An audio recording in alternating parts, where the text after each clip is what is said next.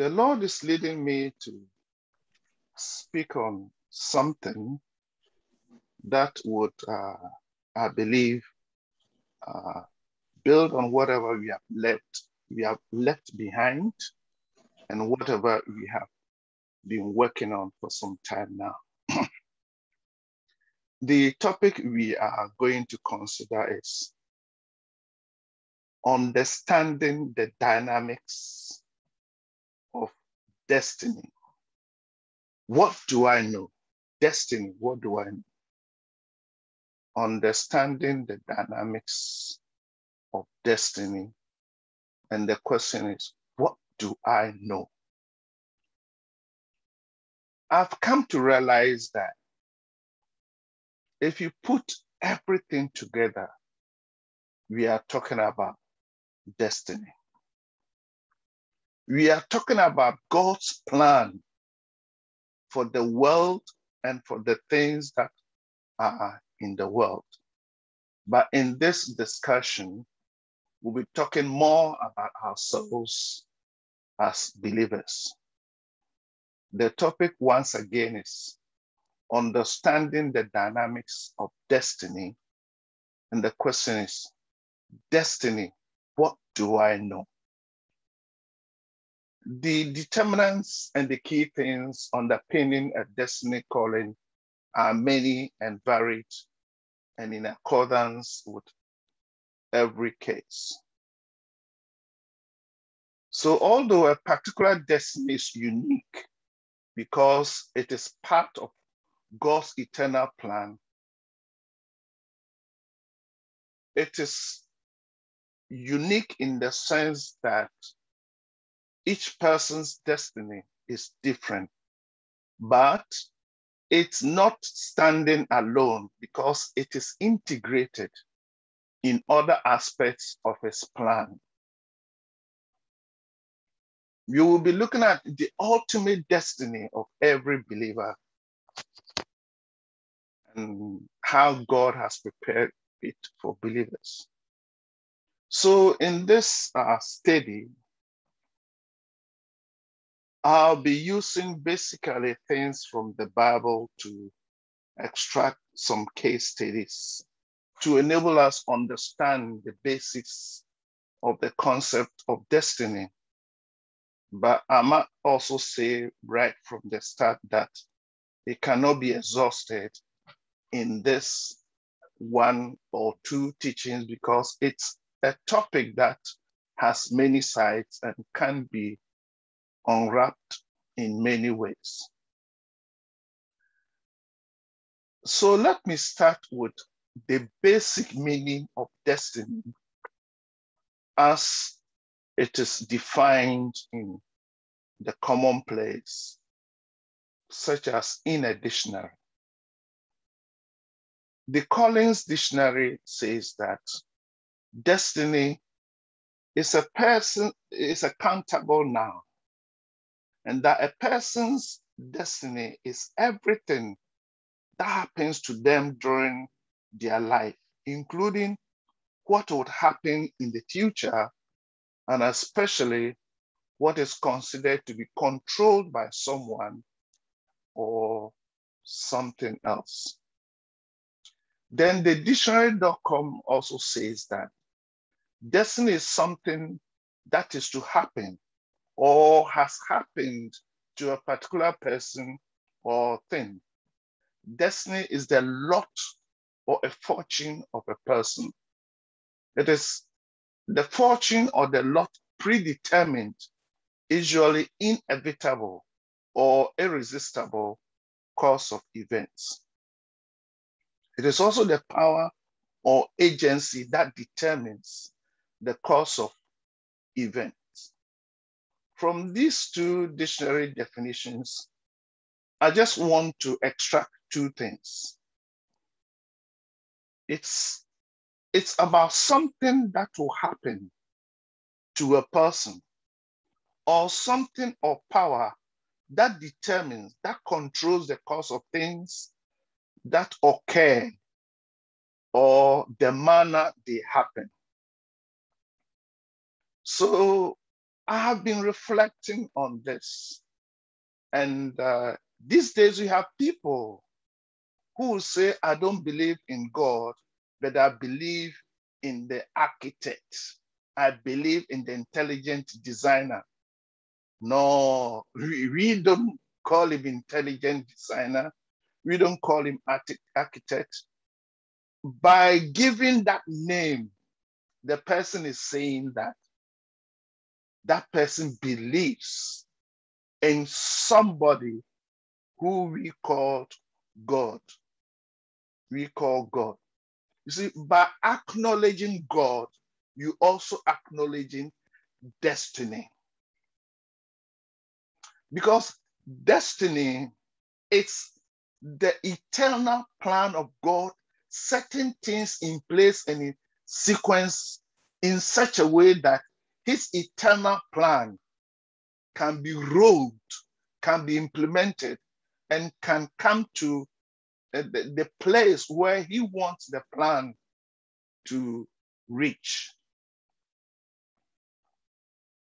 So let me share with you my own definition of destiny in this teaching. I say it is the active knowing what God wants you to do, to be, and to do. The active knowing of what God wants you to be and to do. It is therefore the purposeful collaboration with the Spirit of God to walk in the plan of God and work out his purpose to the extent of the revelation and understanding of such a plan of God for you in his overall and eternal generation kingdom plan. So let me explain by that. Without much space for elaboration, my Christian view of destiny excludes passiveness and robotic approach to life, yielding control to God, meaning that destiny is not fatalism, that you become passive, you become a robot, and you say that this is bound to happen, and therefore I wouldn't play any part. The destiny, your destiny is the revelation of what God wants your life to be and the things that he wants you to do so that you can play an active part in ensuring that that plan is realized. As we have said before, and as it is often quoted from Jeremiah 29:11, talks about God saying that he has a plan for us and the plan is good. God is not dumping the plan on us. He wants us to see the plan, to know the plan, so we can position our lives in the plan of God and work with him and walk with him and collaborate with him so that the plan will be achieved to his glory. It becomes even more interesting in the fact that before we became Christians, we walked, we worked, we taught, we did things according to our own plan. And according to the Bible, that was leading us to a destiny which would embrace the wrath of God. And God took us and placed us in his plan. And according to his plan, he has placed us in his eternal purpose, which is good, which is pleasant, which is adorable. So once we become believers in God, he also puts his spirit in us so we can be led, we can be guided. In other words, you cannot be a believer in God, in whom the Spirit of God lives, and lives anyhow. Let me repeat it.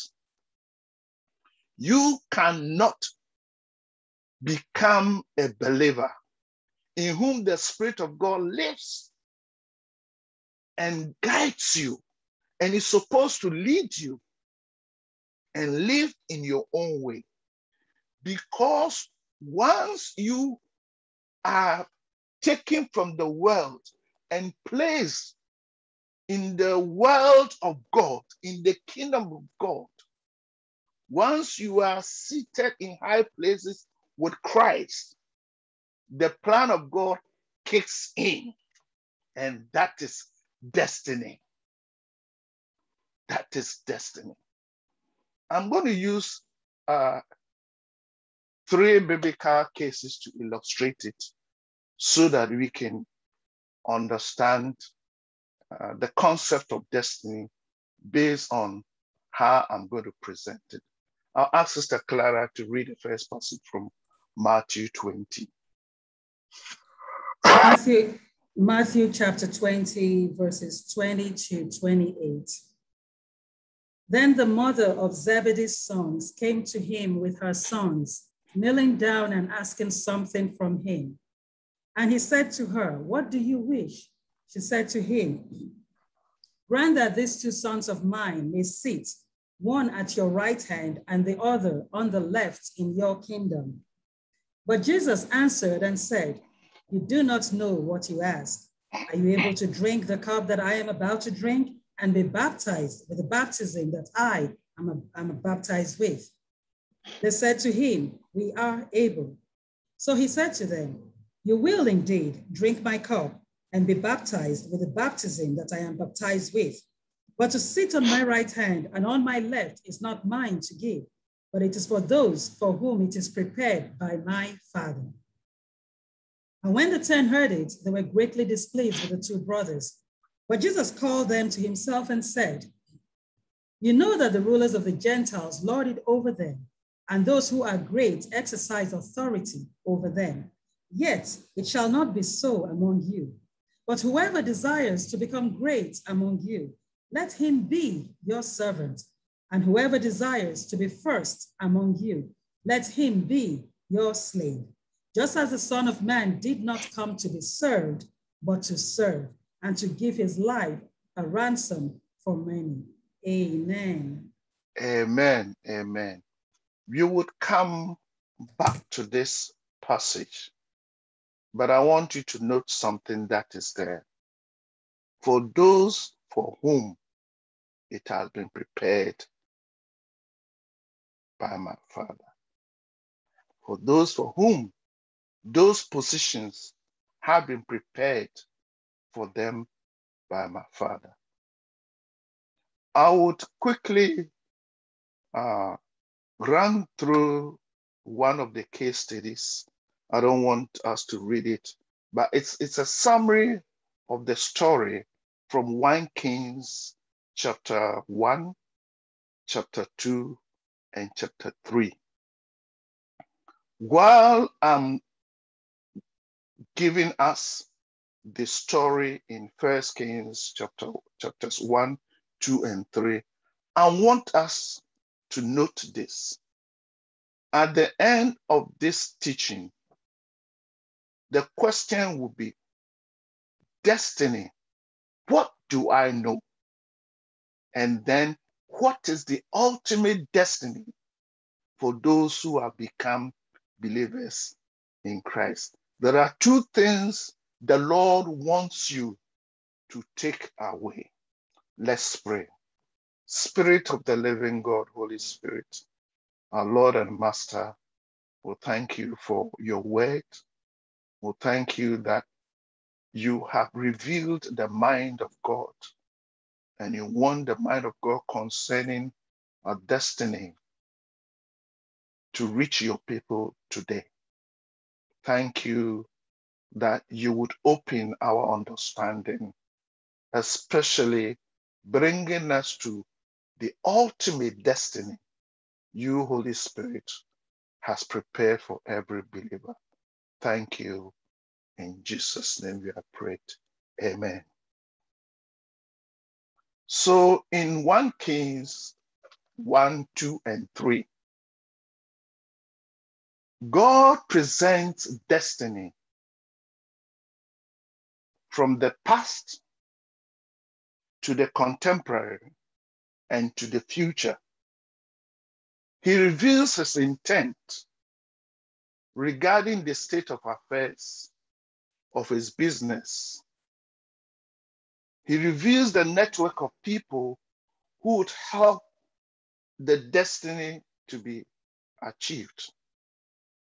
He also brings in collaborators and the beneficiaries and the principal actors in respect of God's plan. I mentioned that even though destiny is unique, it does not stand alone.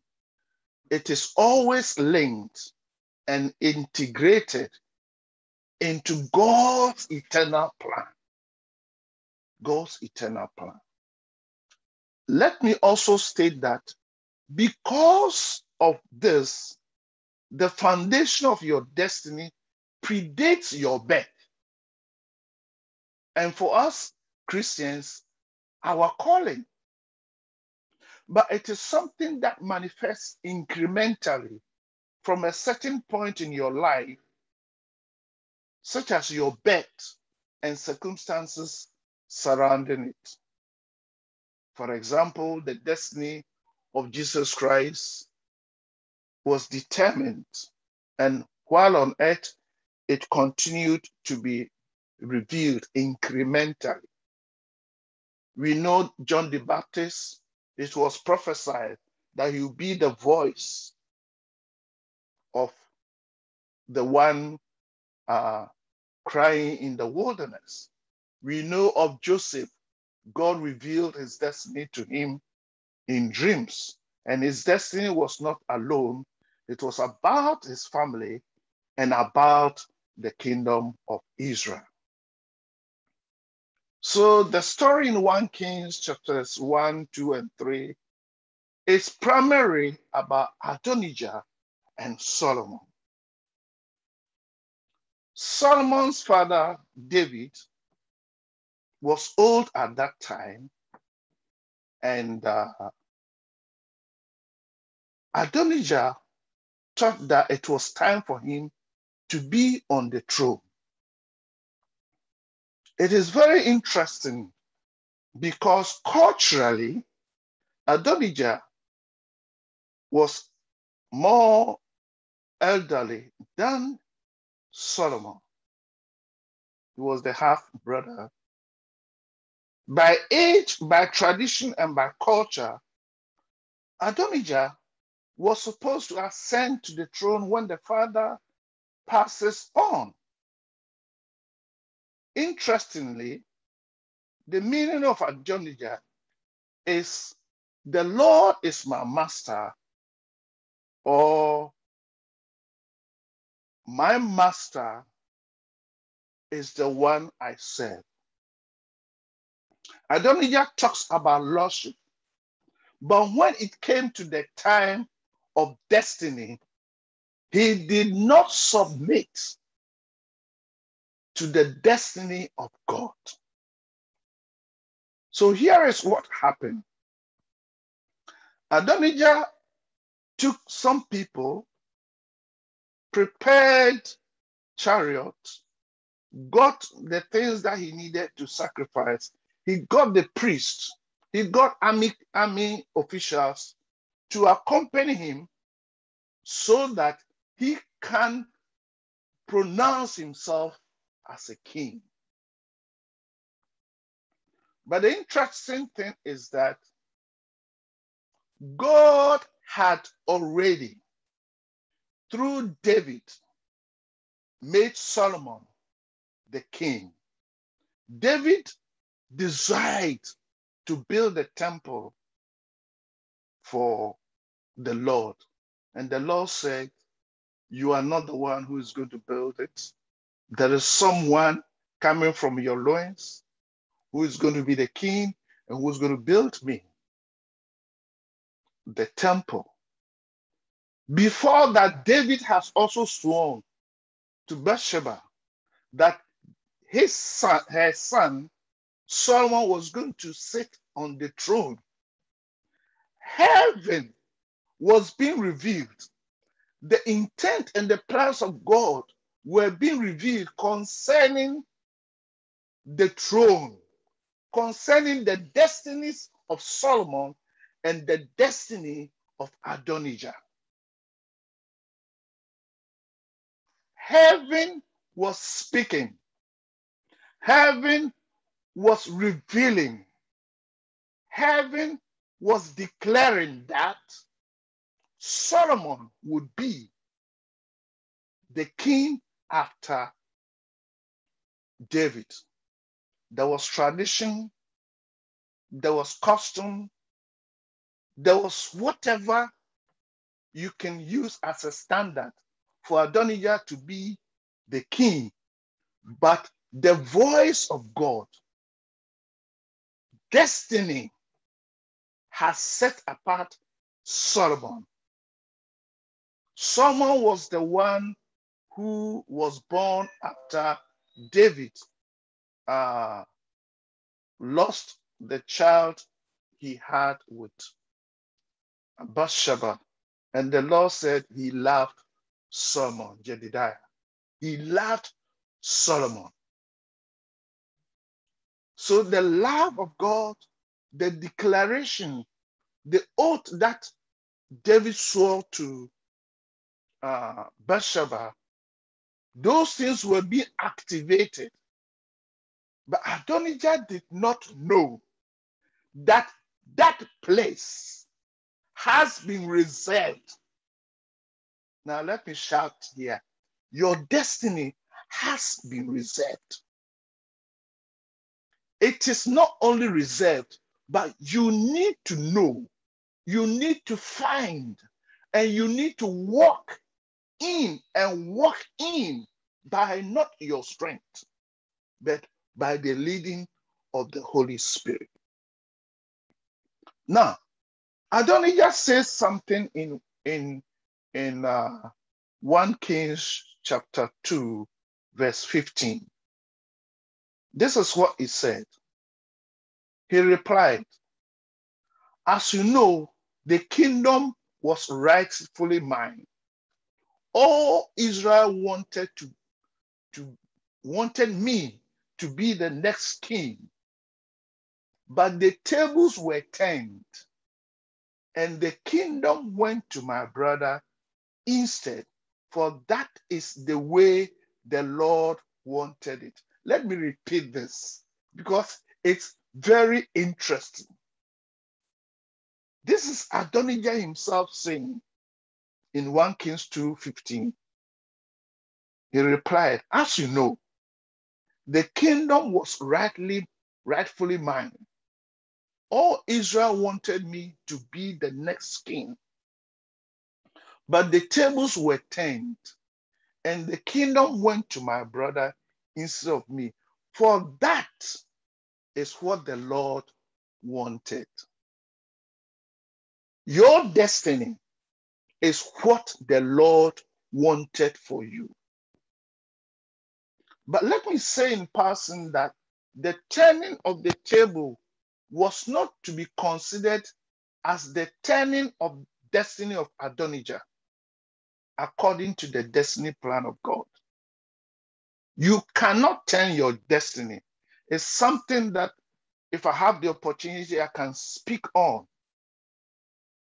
It was the revelation of the destiny of Solomon and the destiny of Adonijah. Nothing was turned. That destiny had already been established. Let me repeat it because many are being deceived. The destiny of Adonijah, the destiny of Solomon, that destiny was revealed. Nothing was turned because God has spoken. God had established it. So it was just the manifestation or the revealing of the destiny of Adonijah and the destiny of Solomon. That is his own statement. There was nothing that was turned. Nothing that was turned. I will not discuss whether destiny can be changed or not, but I made this statement regarding this passage. Destiny was not changed. Destiny was not turned. The right destiny, according to the plan of God, was revealed. Adonijah, based on tradition, took upon himself to be the king after David.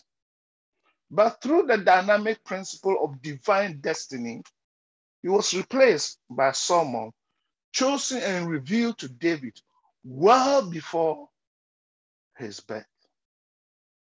Even though Adonijah's name was supposed to help him to be less prideful, he forgot about his name. The intent, the content, and the meaning of his name, he forgot about it. And he took upon himself pridefully to take what he considers is right based on the standards of people and society. Destiny is not about the standards of society. Destiny is about the standard of God. That is why Joseph dreamed, seeing the mother and the father and the family bowing to him. It is about God's plan. It is not about the things that society has established. That is destiny which brings David in the field to become a king. It has nothing to do with society. It is about the plan of God.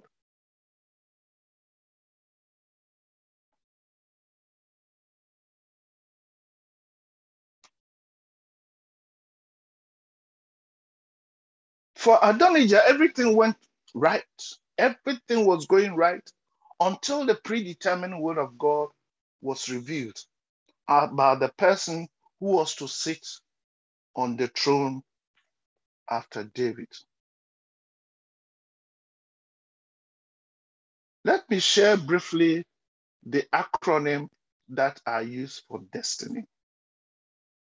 I said destiny is the divine established space and time. Destiny is the divine established space and time which has been invested by God, which is accomplished through network for you. Your destiny is the divinely established space and time investment networked for you. That is another thing that I would explain another time. So you see that destiny, to some extent, is blind.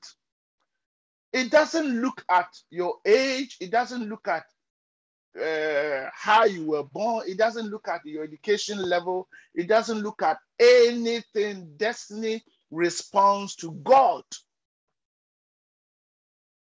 And for us, it is what God has purposed. Because we know that the Bible says that the word of God will not go out and come back to him empty, but it will accomplish the purpose for which that word was sent. And that word contains your destiny. We are accountable to God for our calling and our giftings.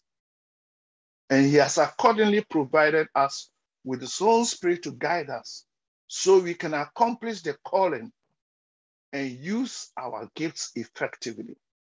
The beauty of destiny is this, that it allows believers to collaborate with the Holy Spirit to achieve God's purpose in that person's life. That is it. As we collaborate with the Holy Spirit concerning God's general plan and our particular plan, we are walking in our destiny. And oftentimes we have quoted Romans 11 and 29. And this is the insight I'm bringing as I receive from the Holy Spirit. It says, for the gifts and the calling of God are irrevocable. And the Holy Spirit explained to me, he said, God wants us to accomplish our destinies. And that is the reason why the gifts and the calling he has given to us, he will not take them back. Amen. God says, by all means, you need your gifts and you need your calling to accomplish your destiny. Therefore, I am not going to take them back under any circumstances. I believe that is to make them available in our entire lifespan. So far as we are living, we have the opportunity to accomplish our destiny as individuals and also help others accomplish their destinies.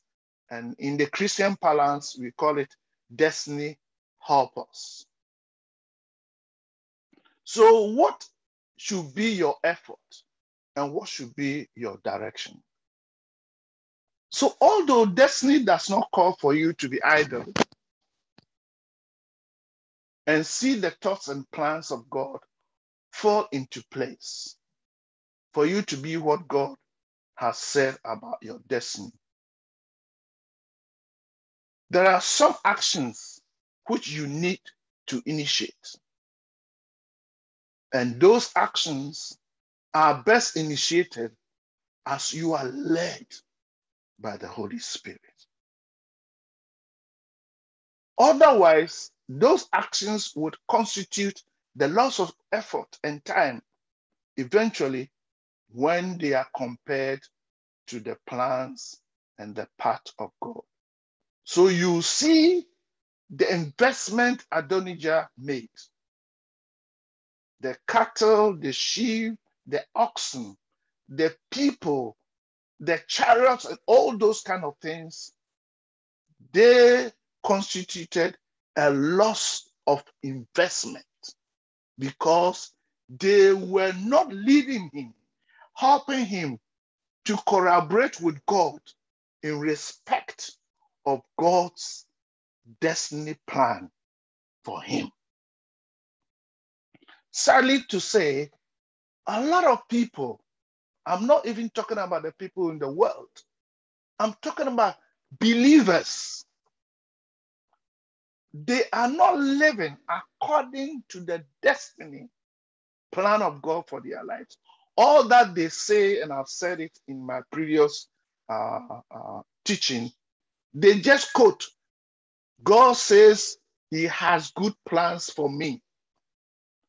Talking about that alone will not propel you into walking in the plan. God says he knows, but do you also know? If the plan is God's destiny for you, do you know that plan? Do you know that plan? Adonijah's plan was for him to attack, usurp, lust after somebody's destiny.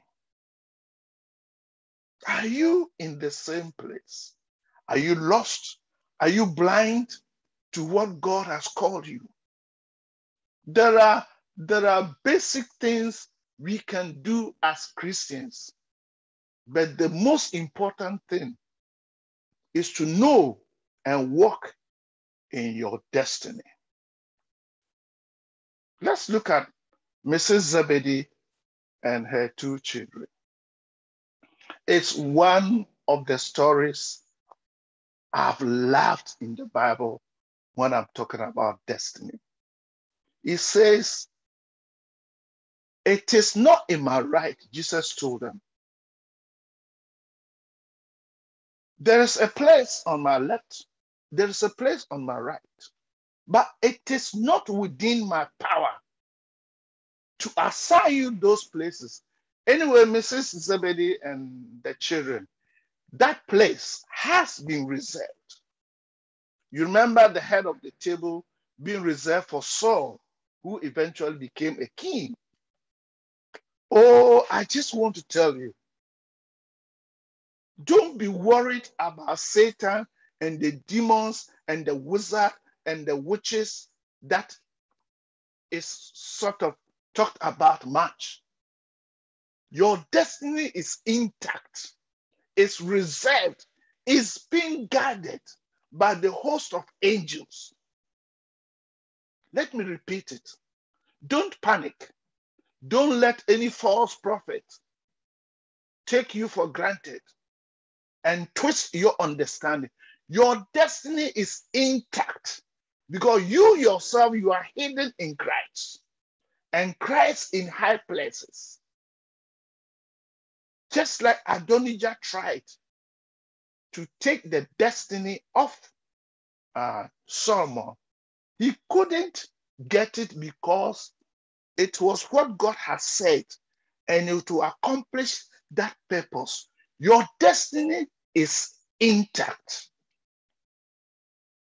So Jesus now, we have to thank Mrs. Zebedee.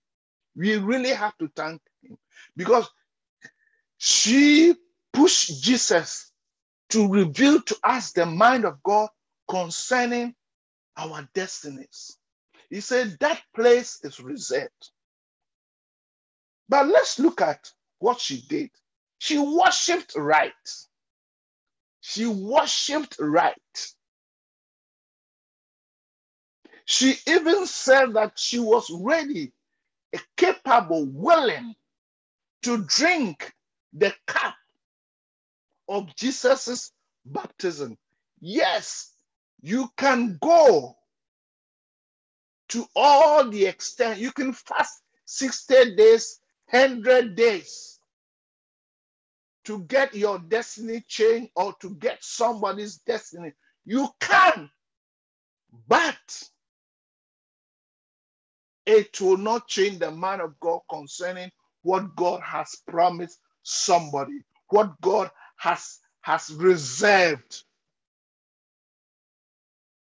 It is the effort of a human being. It is the effort of human being. It is not your 70 days fasting. It is not your giving. It's not your worship. It's not anything. Those things are good. But what God has said and reserved as somebody's destiny is not meant for you. Now let's look at Mrs. Zebedee and the children, and let's look at Adonijah. Because Jesus said something that really reveals the intent of God regarding destinies. Their demand was meant for power, glory, and dominion over others, as people with power in the world do with their positions. Jesus said that. You know, people are not content with their destinies because they don't offer them much power, much glory, much social standing based on their own estimation. But they don't know that their destiny is worth more than their own estimation because they don't understand the power of God or the plan of God. And such people would provoke family disputes in the church. If we are not content with our gifts, if we are not content with our callings, there will be confusion. The lust for somebody's calling the lust for somebody's position, the lust for somebody's destiny would always create confusion. And that is what Adonijah did. And that is what Jesus revealed. Because the disciples started talking about what they heard somebody was looking for, Jesus quieted them down. Jesus talked them down because he knew that the mind about destiny of the people in the world is not the same, oh God, about the mind of God concerning destiny. Whatever be your destiny came from a big God, and therefore your destiny is big and great in the eyes of God. All that you needed to do is to be part of what Paul prayed in Ephesians, that the eyes of your understanding will be open so that you know the hope of your calling. If you know the hope of your calling, you will not trample on your destiny and lust for that of another. Your destiny is good. Your destiny is bright. Your destiny is for the glory of God. Those who don't like their destiny are wizards and are witches. They are practicing wizardry and they have the spirit of witchcraft because they are not content with what they have. Jesus revealed this thought of Mrs. Zebedee and her children when he spoke about the type of lordship which was operated in the public space. Adonijah had some imagination, sitting on the throne, walking in the street and everybody bowing, speaking and people shaking. That is the kind of imagination some people have concerning the destinies they could have. Therefore, they do whatever they can do, if possible, to get their destinies changed, if possible, to get somebody's destiny. It doesn't work that way. If you are a believer, your destiny is good. Your destiny is glorious. Your destiny is great. All that you need to do is know it, walk in it, and work with it.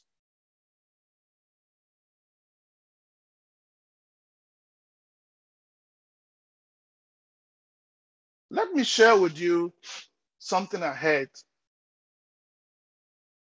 I'm going to make a bold statement. Something I heard regarding the discussion I had with the Holy Spirit and I had with the Father. In respect of the Father, he was saying he's observed that believers like certain parts of the lives of Bible characters. Like somebody would ask for the humility of Moses, the faith of Abraham, the power of Joshua, and all those kind of things.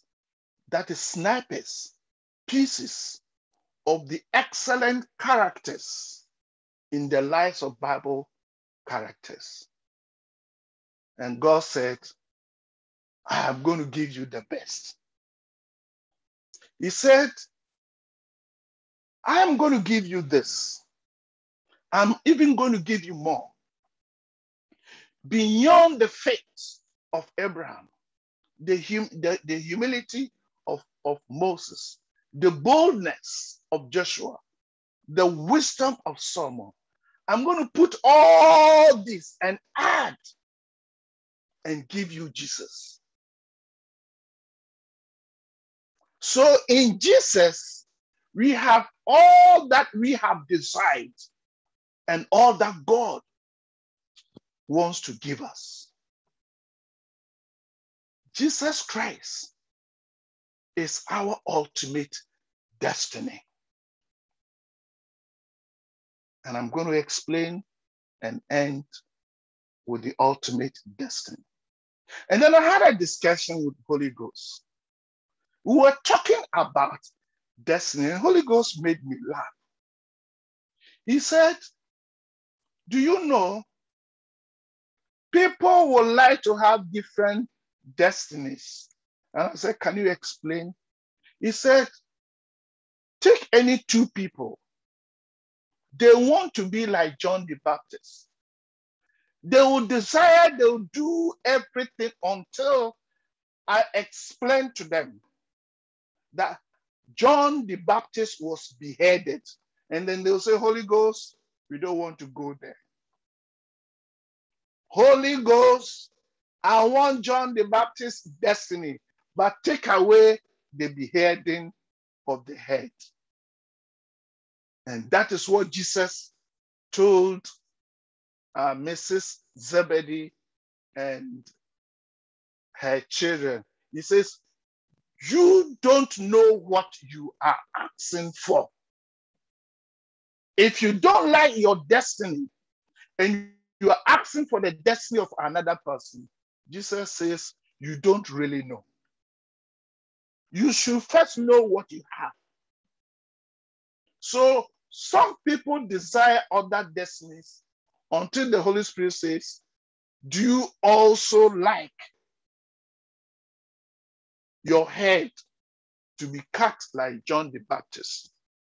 Every destiny has its own accompanying challenges. As we say in Christian parlance, it has its own valleys and it has its own mountains. Yours is for you. Mine is for me. So let's ask ourselves, what is the ultimate destiny? Sister Clara, can you read for me the Romans 8 passage? Romans 8, 28 to 30. And we know that all things work together for good to those who love God, to those who are the called according to his purpose. For whom he foreknew, he also predestined to be conformed to the image of his Son, that he might be the firstborn among many brethren. Moreover, whom he predestined, this he also called. Whom he called, this he also justified. And whom he justified, this he also glorified. Amen. Amen. Amen. The ultimate destiny of every person has been predestined already. Let me repeat it. Your ultimate destiny has already been predestinated.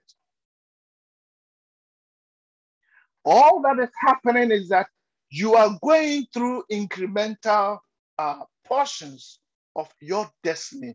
But the ultimate is that you be conformed to the image of Christ. That all of us would be like Christ. Because, as we say, the world is waiting for the manifestation of the children of God, and we are the children of God. We are the Christ in this world.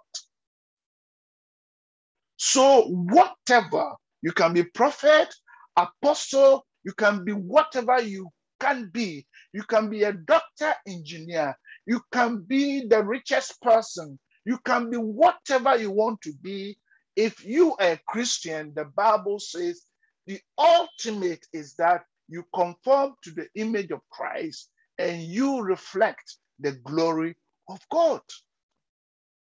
In Ephesians chapter 4, 11 following, it says, until we all come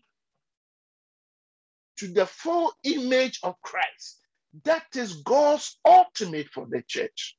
The church can do whatever it wants to do. It can have ministries, programs, but if all those things don't help us to be like Christ, then we are not living according to the destiny of God. But do you know that in Romans 8:31 onwards, it talks about things working against us, but it also says that those things cannot separate us from the love of God. Now, if you are listening to me, I want to tell you something. God showed his love towards you by giving you his ultimate destiny. And his ultimate destiny is making you come to the full image of Christ. That is how God showed his love. That while we were sinners, he made his son to die for us. Why did he make his son to die for us? So that we might have the life of the son and grow and mature and to become like him. That is period. That is the ultimate destiny. So nothing shall separate us from the love of Christ. We can quote this scripture for other purposes, but in terms of the revelation of destiny, we know that before this, we have read that he predestined us to become like Christ. So now he goes on to say, nothing can separate us, giving us that assurance. So one will say we are more than conquerors. It is not conquering hunger and those kind of things.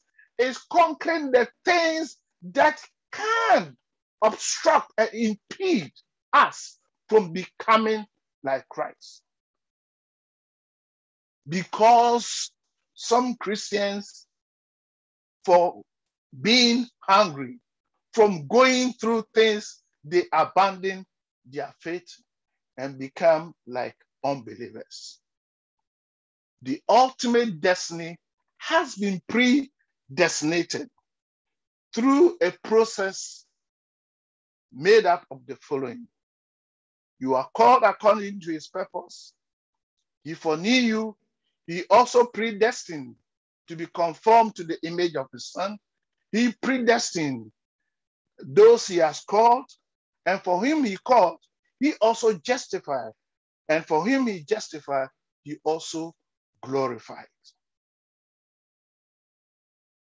Opposition, curses, and whatever cannot alter the end product of your destiny. Even if they present some constraints in the passing moments of your life, your destiny is without doubt the end product of God's word sent out. It will reveal and accomplish his purposes, as I have stated already. So, brethren, we are the product of God's destiny. God's destiny is to save us and bring us to the full image of Christ. Just as the case of Joseph, Jacob, Moses, David, Solomon, and the apostles and believers who have come into the destiny, designed plan of God. People can strategize to oppose you, but in the long run, the plan of God will not fail. That is why, right in the Romans passage cited, God lists several things that can oppose you from your side, but will fail from God's side. In conclusion, God wants his plan to be accomplished through every generation. And here we are in this generation. He has just assigned every person a generational destiny protocol to be fulfilled. And he has given that person and each of us his Holy Spirit our calling, and our gifts and our ministries. For those who have believed in the Son of God, this can be best accomplished when one submits to the leadership and the guidance of the Spirit of God. Nevertheless, there is discontent of destinies for some people, and much effort is taken to alter or change them for the preferred ones, as Adonijah did. But people forget that destinies are about what God wants and not what every person wants. So you can imagine if we are allowed to freely choose our destinies, the kind of confusion, hatred, havoc that will be in the society. Looking at the ultimate destiny is to be like Jesus Christ. Is to be like Jesus Christ. And that is exactly what God wants us to be. He wants us to be like Jesus Christ. Finally, for everything you desire as your destiny, don't forget that God created you for a definite purpose. Indeed, his own purpose. And that purpose is to give him pleasure. The most pleasure anybody can give God is first to accept Jesus Christ into that person's life. Have you done that? For that is the beginning of your destiny living.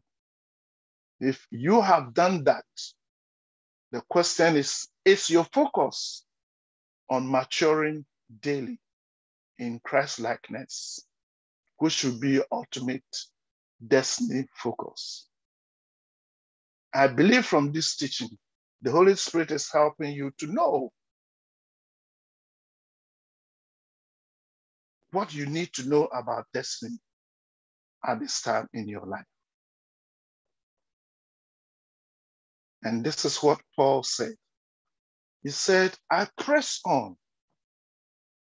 towards the mark of the prize of his calling, the high calling of God in Christ Jesus.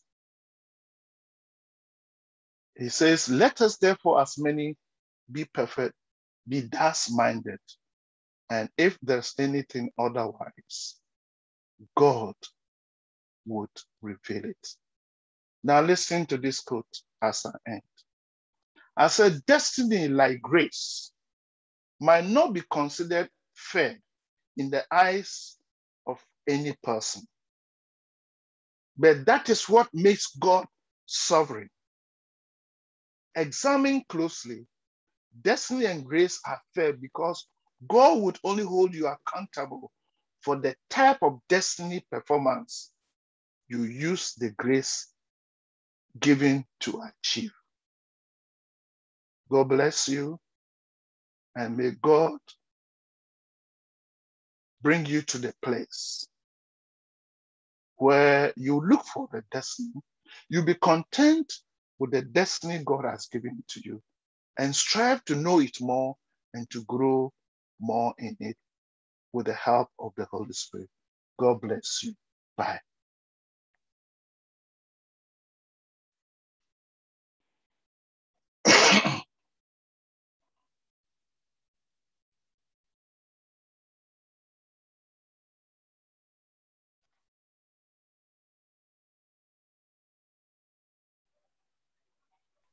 Hallelujah.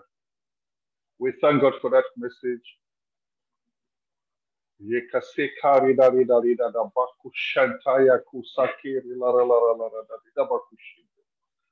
What a wonderful rendition of that message and explanation and insight into destiny. We pray that many churches and many ministers will be teaching words of wisdom, not social motivational thoughts, but real revelation of Scripture. Hallelujah. We thank God for that. Please, at this time, can we prepare our bread and wine for this week's communion. And if we are still taking it, we should cut it off now. Hallelujah. Amen.